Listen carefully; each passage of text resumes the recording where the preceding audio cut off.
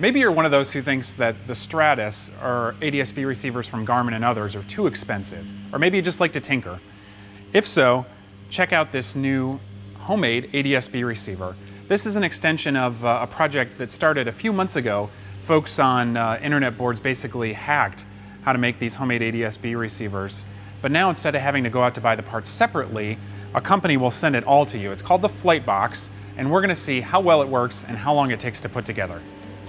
After unpacking the device, first insert the FlightBox data card into the card slot of the Raspberry Pi. Next, plug the radio modules into the bottom USB ports. The external GPS plugs in above the radio modules.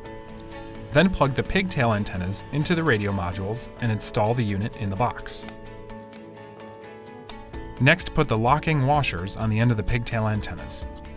After that, attach the fan to the top case of the box and connect it to the pins. Finally, attach the top plate, tighten the screws, and install the antennas. That's it. The FlightBox took us about 15 minutes to put together. So we finished our FlightBox, we've got our iPad, we're going to pair them together and go flying and see how it works.